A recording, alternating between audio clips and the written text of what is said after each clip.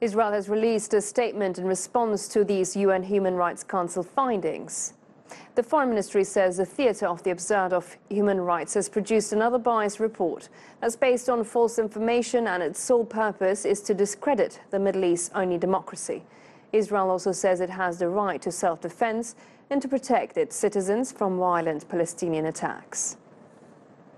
Palestinian writer and academic Mohammad Makram Balawi joins now from Istanbul. Good to speak to you. So what do you make of Israel's reaction to this report?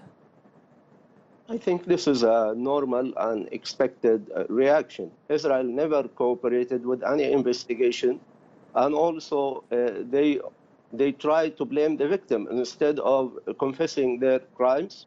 The biggest crime actually they committed, occupying the land of the West Bank and Gaza Strip. But it seems that the whole world has forgotten about it.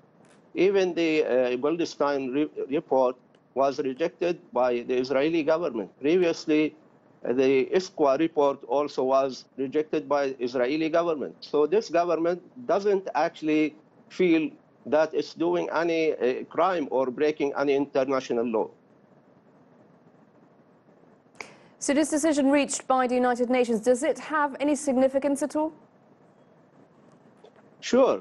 For a very long time, Palestinians have been saying that Israel is attacking them for no clear reason. They always describe Palestinians as terrorists, but this time Palestinians are just demonstrating peacefully on the control line.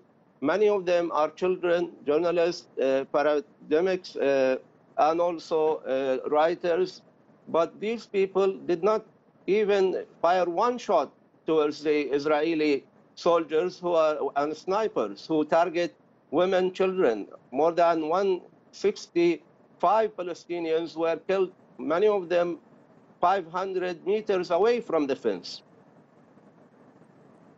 I think it is Mohammad, time will this to increase pressure hold on Israelis accountable. And will this increase the pressure on Israel to change its policy towards Palestine?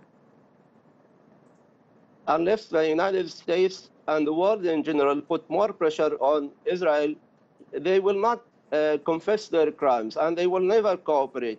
This has been going for more than half a century now, and report after report is declared, and Israelis never abide by the reports, never acknowledge the results, never cooperate, because there is no international pressure to compel them to acknowledge their crimes.